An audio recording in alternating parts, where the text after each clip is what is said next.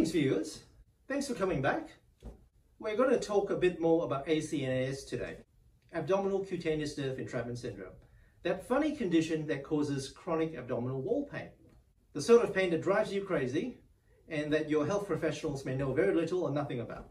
Today we're going to talk about what ACNES actually is. ACNES occurs when the nerve is entrapped as it's entering through the rectus muscle to supply the skin of the anterior abdominal wall. Where does this nerve come from? Well, this nerve comes from one of the branches of the thoracic nerve from the spine.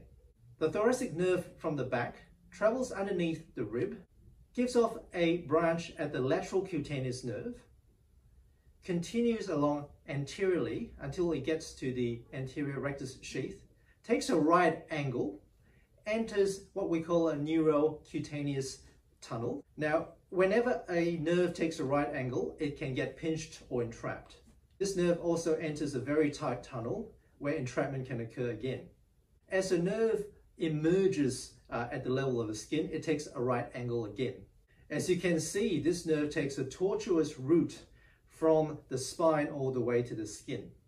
There are multiple points in which it can get trapped and pinched. The pain of nerve entrapment can vary from sharp, stabbing, boring, burning. In fact, it could feel like anything at all.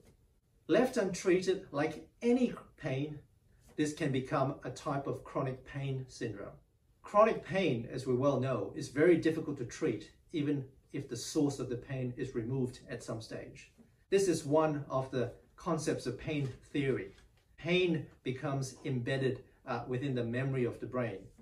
Sometimes ACNES can be part of a broader chronic pain picture in conditions such as fibromyalgia, chronic back pain, migraines, and other chronic pain conditions.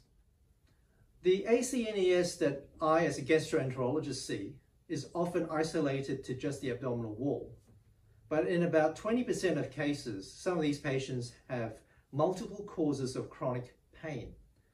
In these cases, the abdominal wall pain can be very difficult to treat without addressing the other causes of the chronic pain the patient experiences.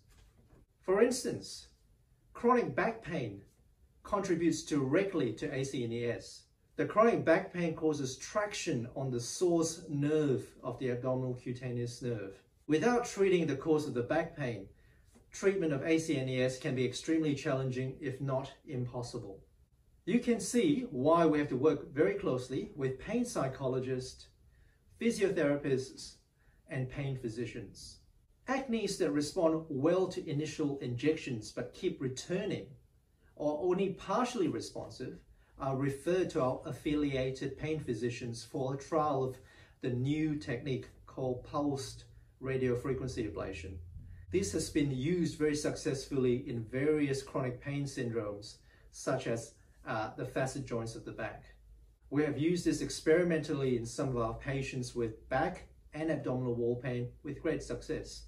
I hope you've had a greater understanding of the mechanism of ACNES after today's video.